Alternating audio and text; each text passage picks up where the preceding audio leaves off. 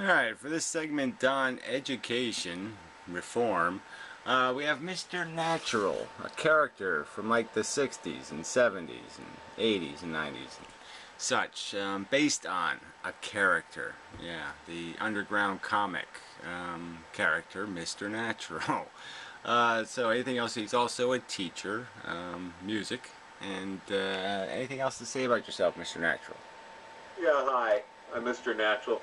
Yeah, I started teaching in Chicago back in the 60s, actually, and then when I moved to San Francisco, I didn't have enough accreditation at that time, and I had to go back to school and take some classes, and then got my teaching degree here, and then I've been teaching here in San Francisco since '66. Yeah. And you're mostly self-taught, right? I mean, there wasn't anybody who made Mr. Natural, right? You're kind of So self-made. I'm didactic, like all the real geniuses in the world. Yeah, okay. Yeah. So we basically agree on this general subject of, you know, the education system. Maybe we're just paying the wrong end, or we're rewarding the wrong people. The students do the work. The students need the reward. They need the incentive. And having teachers trying to cram it down their throats for money doesn't make much sense when you could just pay the kids to learn it for money. No, you get what I call the jackass. You know, what happens is people get stubborn just because they can be stubborn. And that's not really a way to motivate people. You know, it starts with back in the 30s and 40s when they put together public education, they decided to use the Pavlovian or the behavioral model. So they felt everything was based on either positive reward or negative incentives or competition. And so you're building an entire knowledge base based on that faulty assumption about people. And they've pretty much institutionalized that down through the decades, and that's what you get even today. And there's been some reform, but it swings back and forth. Then you've got the added problem of the politics of the school. You've got the unions. You've got, you know, what the politics of the teachers, which get in the way, the fundraising, and all the rest of that stuff. And that's why I left public education, because I found myself doing everything but teaching. And I wanted to teach. You know? Yeah, I would argue that not only will it save a lot of money, like say if you just took one half of the money we spend now on education, which would be about $50,000 or $60,000 on average, that's half the amount, and use that as a prize for a kid to pass a GED, you know, a high school equivalency exam, that you would have high school graduates, you know, at the age of 12. There would be a huge incentive for kids, because that's real money. I mean, they have tried systems where they give kids rewards, but they're usually rewards that come to a glass of Coke or something. Yeah, well, a can of Coke isn't going to get a week's work out of somebody. Yeah, bribing doesn't work either. Yeah, well, bribing, I think I think bribery does work. It just has to be a very good bribe. That's all. Well, see, the thing with money is you can buy your own bribe, right? Giving someone a gift, you know, and trying to figure out is this the thing that fits them. So that's part of the problem with incentives in schools. You have to make sure your incentives are politically correct. You've got to, you know, run it past the principal. I get what you're saying. Yeah, they used to have like prize money. Yeah, you contests. Give them digits in their bank account, and then they can spend it on what they need. You know, that makes more sense to me. And I found out when I did this experiment myself back in the 70s that it had many more profound repercussions than I even thought. You don't have to worry about positive or negative incentives because the money is both that. It's both positive and negative incentives. In the 70s, 1973, there was a lot of alternative schools beginning here in San Francisco and opening up across the country. People wanted to try educating their children themselves, but they didn't know anything but the old system. So it was amazing when I went to a lot of the alternate schools I looked at, the parents just instituted another kind of public school, and sometimes it was more repressive and also dumber. At the same time, back then, people were starting to get education online, sort of more or less. That was selling discs or sets of cassette tapes or stuff like that that would educate people, and you saw that starting to happen. The whole DeVry Tech and these universities you see advertised all the time. That began happening, and people were willing to spend money in private institutions or people outside of the institution because they felt they were being educated better or they were getting more of what they wanted. But I decided when I went to the Board of Ed and wanted to start a school, they didn't like the idea of me opening a high school. And when I told them that I wanted to pay the students, they laughed at me. They actually thought I was out of my mind. So I made them a bet. The only way I could get my credentials from them and get, at that time, I think it was Howard Clay was the head of the Board of Ed here in San Francisco. I made him a bet that if he gave me 14 of the most delinquent students in the school and gave me 6 months, I'd give him good attendance records after that.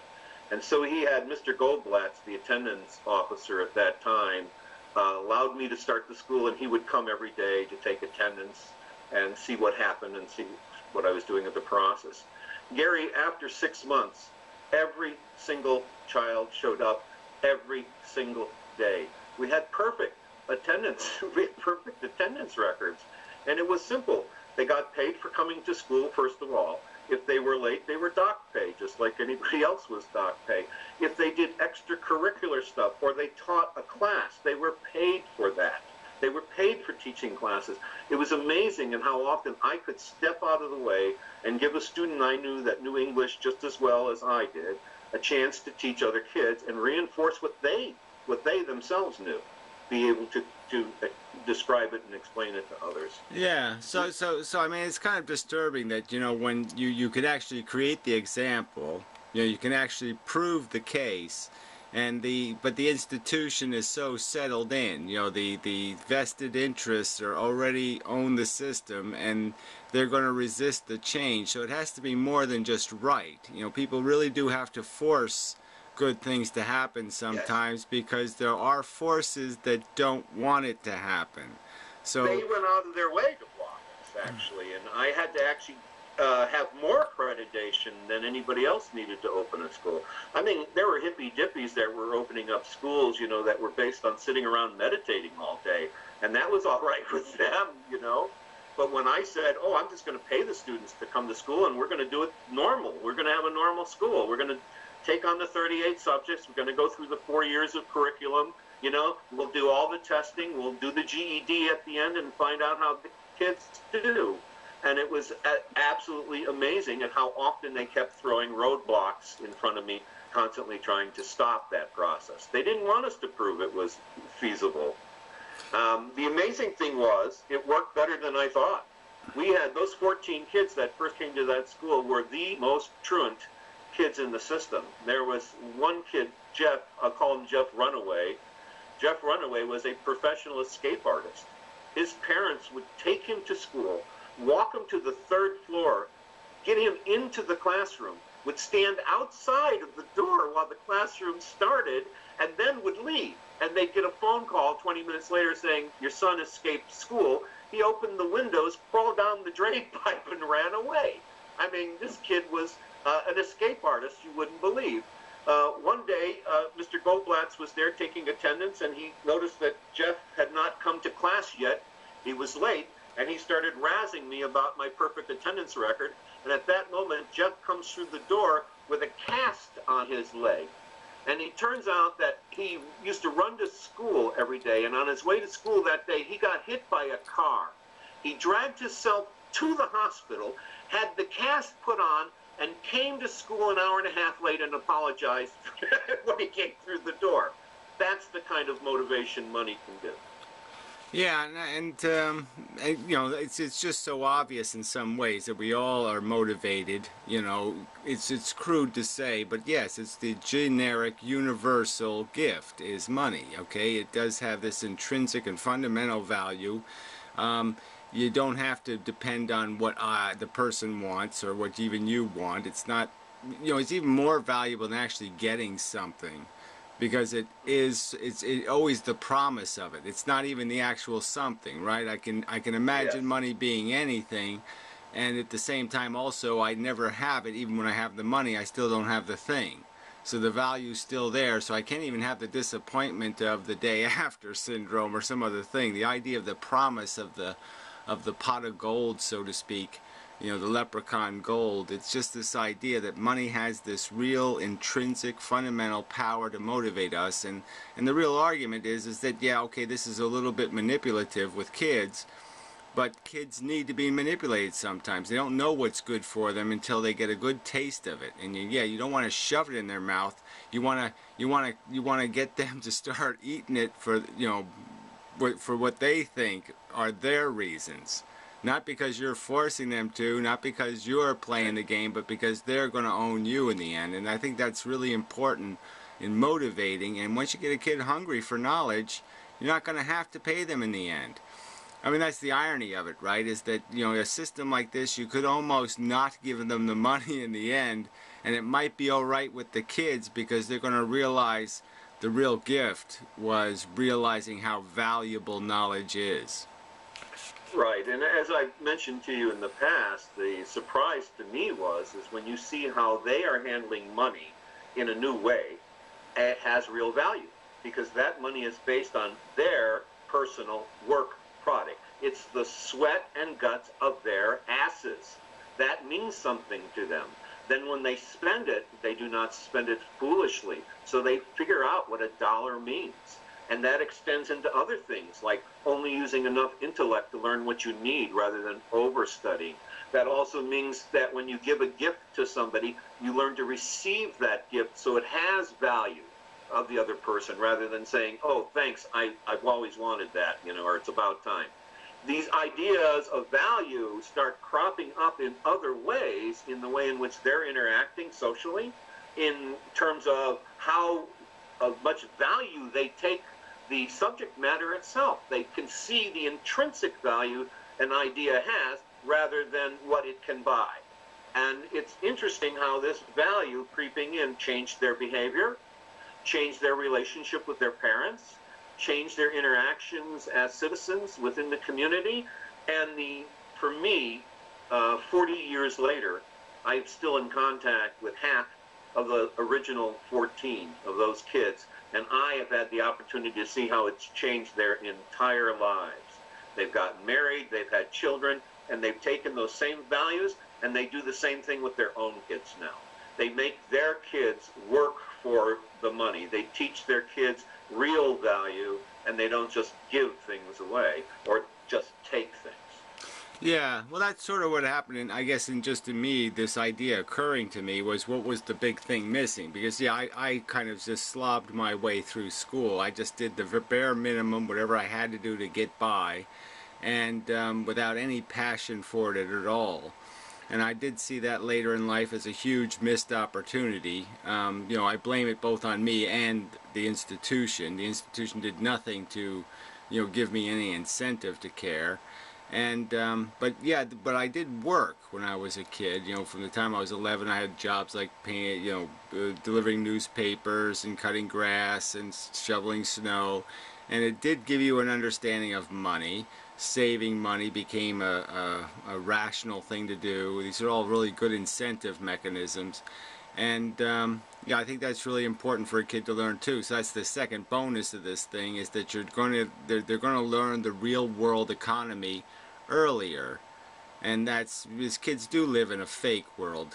You know, a lot of them don't live in the real world because they have no sense of what it costs and what work is and what burden is. Oh yeah, I always get a kick out of when I'm in a store and some kids pointing at the most expensive thing in the store asking their parents to get it, and then start having a hissy fit when they can't. And the parents can't seem to explain to them about value. They can't get through to the kid about that money is my work. It doesn't mean anything to a child that's been given something their whole life. So they need to work. They need to do something that they can take pride in, that you can put a dollar's value on, which they can then convert into whatever reward that suits their addictions. Let's say, you know. Yeah, so another institutional problem I might bring up is the way that we acquire this knowledge. I also remember that, you know, in school I would sneak my way by, because you just say all you have to do is pass this week's test. Right. You know, so you don't have to really learn the material. You just have to get away. You have to learn it enough to get by on a test. And the great thing I think about having a test at the end, it's great to make sure a kid's getting it, you know what I mean, to progressively test as they're going. Wouldn't be any problem. I don't have any problem with that. But you really need some final test where you're not going to get any help. You're going to have to do the work. You're going to have to know the answers and how to find the answers. And you might have learned it 4 years ago, and you're still going to have to know it. And I think that's I think the idea of, I think even kids in regular school should have to take GEDs. They should have to take a test that basically tests for your equivalent knowledge. Well, as an alternative school, that was part of the deal. None of the kids could actually graduate or get accreditation from the school unless they took the GED, and they had to take it and pass. And some of them preferred actually to go into the service, into the Army, and took the GED there, because they were able to then get certain kind of training for electronics, the things that they wanted as well. So the bottom line was GED was absolutely the bottom line that you have to have to be considered, you know, accredited or have a certain level of knowledge. What I've always objected to, though, is the way in which the knowledge is given across. It's always delivered in a linear fashion. And people don't always think linearly. You actually have several different ways in which people relate through their five senses. Some people are very tactile oriented. Some people are very imaginative. Some people are very audio oriented. And I find if you want to convey certain knowledge to people, you have to find out what tactile sense they're the most attached to and sort of deliver it via that system. Well, and so one size does not fit all. You can't deliver the information exactly the same way to everybody. right, and mood is also important. You know, you get into patterns of where you're in the mood to do something, and even as a kid, you could be like, you know, maybe mathematics intrigues you for 2 weeks, and that's what you'd like to devote your time to because you find it very interesting. And I almost found that to be a huge conflict, you know, just in being a kid when I was trying to learn some things. Because some things you need to think about them more than you're really allowed to, because I still have an English assignment, or I have a history assignment, or I have some other assignment I have to do, so I can't work on this one. You know, and so you're distracting your brain from even doing it in a coherent manner where it completely learns something, you know, in one packet. I mean, this idea of multitasking education might not be a very good idea. The multitask should be by week or by month, rather than a daily dose of a little bit of all these different subjects, which could be very dangerous to, I think, very destructive to the learning process rather than constructive.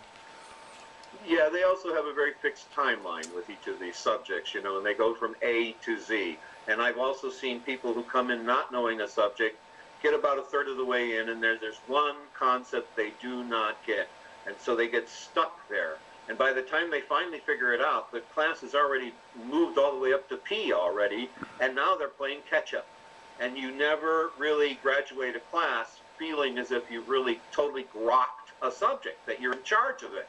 You always feel as if you're just living by the next coin, the next moment, the next thing, you know. I cheated my way through high school. I cannot spell to this day, because a half an hour before every class, I would sit down and study that spelling list while I'm drinking a lot of orange juice to raise my IQ. I'd go in and I'd take that test, and I swear to you, 10 minutes after that test was taken, I couldn't spell one of the words that was on that damn list. But I got through with straight A's in high school, and to this day, I can't spell to save my life.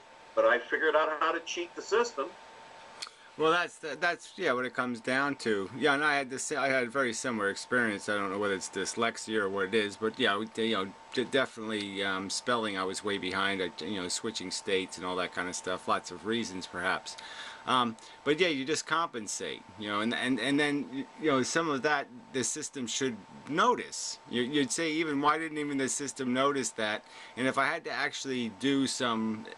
If I was required to take a certain kind of test, maybe I would have known that I would have to have more proficiency. You know, so I would have had to fix it if I knew something was on the line.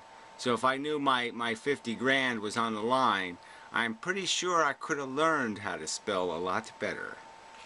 Well, as a teacher too, though, I look at those things now and I see them as the potential for genius. If a kid can figure out how to skirt the rules or get around something, there's some thinking going on there.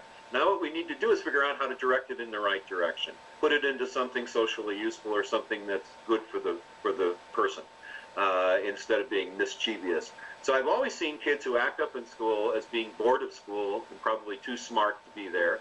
Kids who are running away from school constantly but keep going back, and then they run away and they keep going back. There's a part of them that feels that they know socially in their life they're going to need to be educated, so they keep going back, but they just can't stand being there. They're bored spitless. So the first thing was to engage their brains and to almost overload everybody. The second thing is find out what interests the kids had and allow them to explore those, even to the cost of other things. So like you were talking about mathematics. I had a kid who had a 4.3 grade average when he was in high school for almost 2.5 years, and parents were always putting pressure on me, and I wouldn't let them do that, because I knew that when the kid was ready, I'd have to get out of his way. And one day he took a course in history of mathematics and saw it from a completely different point of view that was interesting to him, and then I used that to feed him. And Gary, in 3 months, when he took the test, he went up to an 11.9. In 3 months, he caught up from from 5th grade grammar school all the way through high school in just 3 months. That's what kids are designed to do, that they have that type of focus, and they have all this body chemistry and all this preconditioning, helping them do that. We kind of peter out as we get older. I wish I had the ability to do these miracles that I see kids do when they're interested in something. Well, I mean, I wouldn't underrate yourself. You did learn music. You learned how to read it, write it, and play it on many instruments. From your mid-50s. Yeah, in my 50s, I decided that after I had invented a new form of teaching music, that I needed to experiment on me. And I always experimented on my students, but some of my students aren't as good a student as I am. And I know I can be a very good student. So I did that, and in 11 years, I taught myself to play over 50 musical instruments using my method. So I know my method works, and now I'm seeing the product of it, because my students are leaving here actually learning how to write music. Nobody leaves this institution just playing something by ear. They all write, they perform, they play, they encourage each other, they work together in collaborations to put together small ensemble groups. It's kind of amazing to see the interaction. I spend most of my time just trying to keep up with everybody, really. I have to practice like 9 instruments a week every day just to keep up with the kids that are coming through here. And if a new instrument comes through here that I haven't seen in years, I have to work hard to get my chops back up on it so I can teach them, right? And so that's been, for me, kept my mind alive. I've always been afraid as I get older I'd get that, that old people's disease of, having everything, what they call that, having a pregnant moment or a senior moment where things drop out of your head.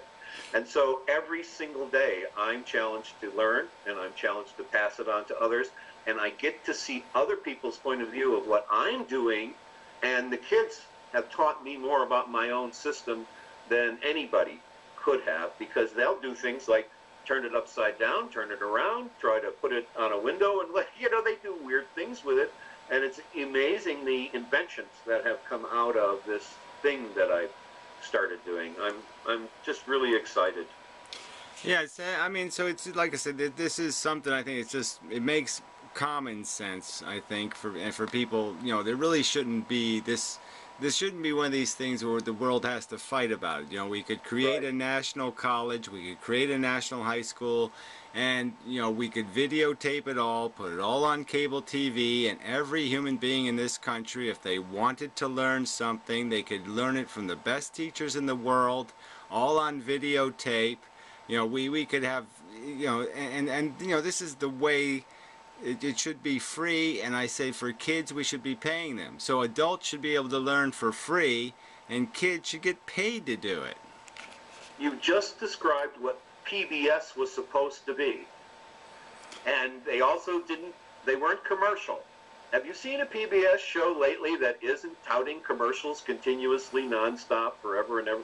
I mean, it's just a shame. That's what public access television was supposed to be about. It was supposed to be about educating and passing on science and literature. I haven't seen, you know, I see things like on chakras and, you know, and aura reading on, you know. Yeah, well, that was always another problem with it. It was publicly financed, but only subsidized, right? So they still were dependent on grant money. They were still dependent on, you know, pleasing some constituency, and so they ended up feeding that constituency. So anybody who had a radical perspective tended, you know, to have more influence with public television. You could sort of, a rich guy could sort of buy the programming of choice. And not saying that some of it wasn't good, okay? Some Nova, some of these Frontline they did have some integrity in the beginning. But yeah, now it's just serving an audience again. Again, it's serving a special interest, not a social interest. And certainly as an educational platform, they certainly dropped the ball in the sense that they didn't come up with any kind of educational programming for kids older than 5 years old, right? I mean, it just kind of stopped at 5 years old, and we're not going to help you any further. But I don't think anybody could deny that Sesame Street, you know, did kids an awful lot of good.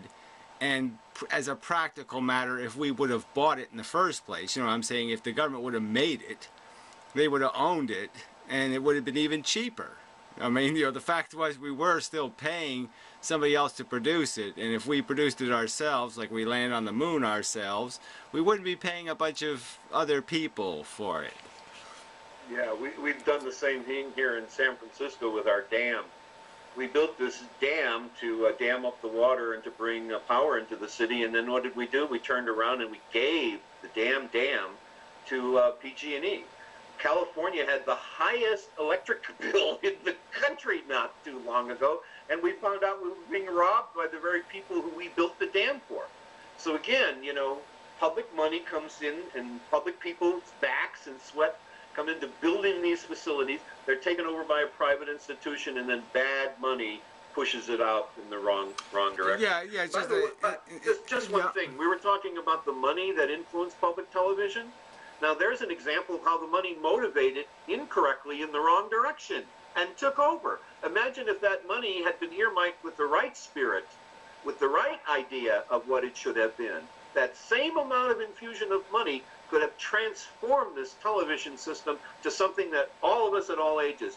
I knew adults that were watching Reading Rainbow because they were trying to learn to read, because they didn't get phonics in school. When I went to school, they taught See It, Say It. So here were 40-year-old adults trying to figure out phonics for the first time. It's valuable, but they should be also including, as you say, classes for, you know, 10-year-olds, 20-year-olds, 30-year-olds, 40-year-olds, and 50-year-olds. I mean, I'd love to see a class on geriatrics, because I still to this day don't know what to do with my own body. It just keeps surprising me. How about someone to tell me the whole story? Well, and we have the technology now, so it's not an issue. We can have as many networks as you can put, you know, as you can create, so that this isn't there's nothing in the way, and you can keep it simple enough, stupid, so to speak. You know, keep it simply stupid, in the sense that you make this simple, easy goal. You make the goal uncorruptible. You know, the goal is you have to pass a test. You know, and there's no influencing that basic mission statement, which is this is a competency test, and the competency test is going to require you to do this much math and this much comprehension and vocabulary, and this much knowledge of history, and it'll be known quanta. And yeah, the mission statement is go out to these things. You'll have different pieces, different ways to learn. You could even have operas that teach. You know, there could actually be people that write educational opera. There could be educational ballet. You could do ballet with flashcards. I mean, you know, it can be done in many innovative ways, and none of the duplication is going to hurt anybody, and none of the redundancy would hurt anybody, and we wouldn't have to pay for any of it. Exactly. Here we teach rhythm and language at the same time. I teach people poetry and to use poetic schemes as a way to write music, for instance. So I find myself stealing from other forms of art, from architecture, from writing, from language, from visual arts all the time, and then instituting that as some kind of a audio lesson that we can do in music. And it's surprising at how well it adapts. So again, we don't have this kind of cross-knowledge thing going on either, in which people are borrowing from various forms of other subjects and sciences and sharing this information, you know. Yeah, another element to this is this whole idea that why am I so passionate about it? I mean, I've been talking about this for 15 years. This is a social good. I mean, we have a society that is obsessed with sports heroes and celebrities. You got kids playing basketball because they want to be millionaires, and they have a 1 in 10 million chance of 1 in 20 million chance of achieving that goal. Totally unrealistic, waste of time, waste of their good energy. Being a nerd is a bad thing, you know, associating somebody with somebody who has book learning or has tried to educate themselves. We have a society that is completely backwards in what it celebrates. It doesn't celebrate real science, it celebrates show science. It doesn't celebrate people, you know, doing the work every day in the laboratories, inventing things. And, you know, this would be a way to turn that around, to give, we'd see it in the education system, in that you're going to get rewarded for how you acquire and how you use information, and that this will be the court you want to play on. And I can guarantee you, I mean, we have an 80 to 90% dropout rate in cities like Chicago. All right, you know, I mean, obscene numbers, and you could say, you know, for a certainty that if you had a $50,000 prize on the line, those kids aren't going to be dropping out. Okay, they're going to want that money because it's going to buy them out of poverty. It's going to buy their family out of poverty. And they're going to develop resources that they need to get out of that in other fields. Anything else they want to do, they're going to develop contacts with other people trying to do that they may need in their life later. It just has all kinds of side benefits that affect everybody throughout the entire community. Well, we know life is an imposition, so someplace in this we have to decide to help ourselves and help others to eliminate some of that imposition. Teaching's the most important thing. It's the quintessence of that. Intelligent people, violence goes down. You have intelligent people, baby rates go down. You have intelligent people, human things start to happen, services. You have intelligent people. Intelligence is the crux of a real, rational society, and getting rid of some of the pain and suffering and this inconveniences of life that we have. We can solve these problems one at a time, but education, and the right kind of education, is crucial to all of this.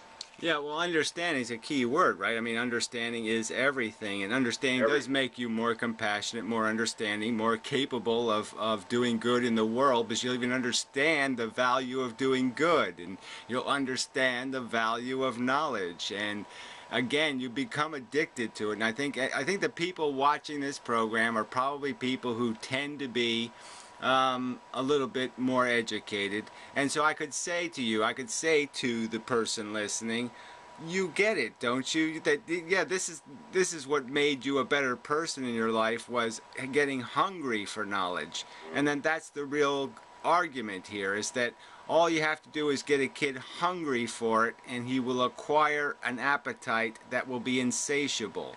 All right, he'll keep looking and keep looking, and I did it so late in my life, and I'm just saying it was a squandered childhood. because of this, institution we've created that has, yes, lots of people are getting a good paycheck out of it, all right, but it's not producing good people. There's only one teaching method that works. It's called query. That is, you want to get inquisitive about something, and then you want to research it. And what happens is this curiosity and this curiousness that you have to look at anything you can to satisfy that hunger, that's what leads to greater knowledge. And we just need to figure out ways to encourage that in people or to let them do it on their own. I've educated myself because of an insatiable curiosity to know absolutely everything. I just kind of think of myself as a guy who likes to stick his nose in everything. Well, if we had the free time, I think that's another thing somebody could imagine, that you would love to just go through all of the internet. There's a ton of information available, a ton of subjects I'd like to explore if I had the time to do it. And isn't that the irony, that I'm so busy acquiring knowledge that I don't have enough time to acquire knowledge, But that's the only thing keeping me away from it, is that the stuff of particular interest, consumes all my hard time and my leisure time. It's my recreation. If I want to go on a vacation, I'm going to go to the Einstein Institute, so to speak. I'm going to go to a place that's going to show me something that means something. I'm not going to waste my time at the World Cup. Yeah, people who tend to be self-educated, I can see the internet is like it's like a big ta-da, like a big juicy candy bar for us. But for so many years, there have been attempts at what we would call automated learning. I've told you, when I was a kid, I actually took an old pinball machine and adapted it so you could answer questions with it, and I called it a teaching machine. And later on, when languages first came out, there was a language called Logo, and there was another one that used mouse cursor movements based on Logo, which was designed specifically to be a teaching language. There have been teaching machines. Some of these other schools I've talked about, these private schools that are outside the system, many times when they got computers, the first thing they did is put as much of their knowledge base on it. So I went to DeVry Technical Institution to learn electronics at one point, and they had actually computerized many of the classes with a program called Socrates. And I could sit there and just pretty much have fun exploring electronics on my own. And then I had a teacher online that I could either talk to or send email to. I didn't have to go to that building or that classroom to get that knowledge. They would send me materials which I would then construct or put together and send back as a test, and then eventually got my degree online through that. Later I went to a brick and mortar university. Why has there been a resistance to all of this? Why isn't there more of it? And it has been the politics have tried to stop it. Unions, teaching unions, have stopped it. The public education system itself has done whatever they can to discourage it, and even the little bit that they have in schools, they haven't done a very good job of using it in a wise way.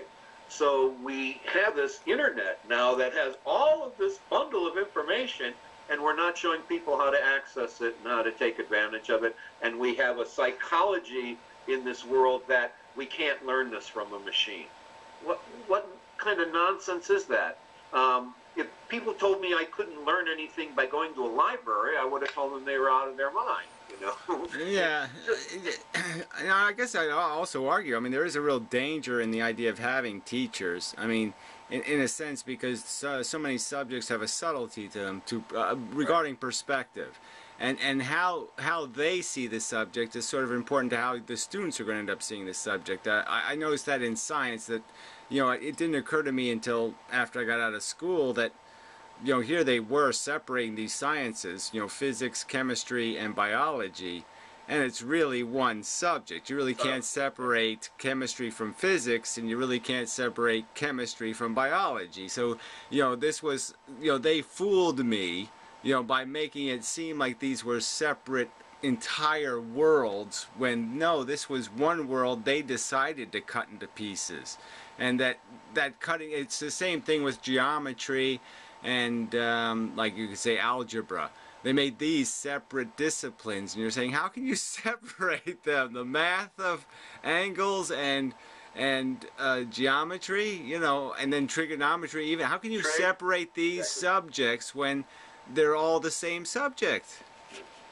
Yeah, I often regretted that I had not learned any chemistry when I was in high school and college. But then in my later years, I sat down, and when I discovered that all of chemistry was electronics, and that I already knew electronics, and so I started looking at it from that point of view.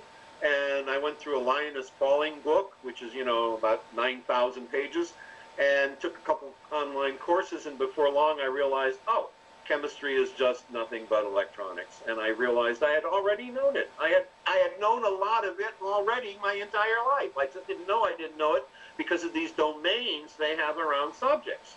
And these domains are just, they're fake fences. They are really fake fences. And I think they just limit your capacity to learn, because you need to get this from a couple of different points of view, and compare those points of view and see, and you know, it just seems like that's the way you fall into a better pattern of figuring out how to keep the knowledge in your own head, is that you have to formulate the way that fits for you, and I think that can be, you know, there can be a lot of, you know, you have to do that in pieces that make sense to you. And if you have some piece or some piece of knowledge somebody's forced in there, you have to get that out. So it's the kind of thing, the garbage in, garbage out. Well, sometimes it's hard to get a piece of garbage out of your own head, a notion that has stalled or prevented you from getting the simplicity of something, like the idea that math is just formulas, and that formulas are a description of relationships. I mean, until I understood that, it was, you know, math was just some sort of thing I didn't understand, that it was almost memorizing the way it worked rather than understanding what it meant. Like when something was squared, it literally meant it was squared. It was the square of an angle, and it was the area of the square, and it was, you know, that just made so much sense. Yeah, I explained to my students, it's like chess. There's two ways of playing the game. You can play by the rules and follow all the rules and worry about all the moves and the next moves, but the great chess players are thinking strategy. It has nothing to do with the moves at all. It has to do with what you're going to do with the moves. It's a larger point of view that they're having about something. That's what happens when the domains of subjects break down. Other subjects start bringing in these other points of view about this one little thing that you're focused in on. You're thinking about chemistry here, or one thing in chemistry, and all of a sudden you read something about literature and history that suddenly strikes a chord in your head. The subjects start to break down, and they start cross-firing, as you will, and reinforcing these ideas that you're trying to dig out of it. Yeah, I just think the argument is that rigidity isn't a good thing, and that teachers bring a lot of rigidity, and the idea is to give, you know, is to find, a person should find a teacher that complements their psychology in terms of the way they present information that might make it more understandable, and that's a more sensible road to go than to make it all dependent on some teacher in some particular high school in some particular town is going to dictate whether your kid's going to get it or not. And that shouldn't be what dictates it, and that shouldn't be what's controlling. And just you know, just for perspective, just understand this is all redundant. Teachers do the same thing year in, year out, the same course material, reading it out of the same book, and you're just paying them to show up to do a live performance that I think we all know can be done with a medium like this just as well. Yeah, yes, exactly. It's a really good resource to use, and it's really important that people take whatever theories or ideas they have and make them practical. So I always like building a product from it, you know. It's not enough that I learned something about music this week. I want to write something, and I want it to have an emotional impact on people. Then when I perform it and I see that come back at me, I know I've created a product from that. Now that idea is more alive, more real, more three-dimensional, more purposeful than just having it float around in my head as well. And the more different subjects, I remember when I actually got the idea for my music theory when I was reading the history of music. And then one day I started reading a little book on poetry, and I was reading this other little book on machines called Connections. And I realized that they were all showing me the same thing. They were showing the evolution of human consciousness, and that it was happening in stages throughout history. And it's quantized, it like leaps, and then all of a sudden whole new areas open up in literature, in art, in science, in social habits, in economics, all across the board. People have explored with this new idea, this new thinking, and then all of a sudden there's another quantum leap in human consciousness, and then you see this across the board again. So to isolate the subjects into very rigid domains that have a timeline and a linear way of studying it is not the way consciousness grows at all anyway. Yeah, so it's really just, you know, I just think this is the, you know, the system's too myopic, too narrow, and we have the technology to make it, you know, to open it wide open, and the idea of incentivizing just makes, you know, paying kids instead of teachers just makes infinite sense in this environment. We have the technology to do it, and it's the only rational thing to do for your kids, for the future.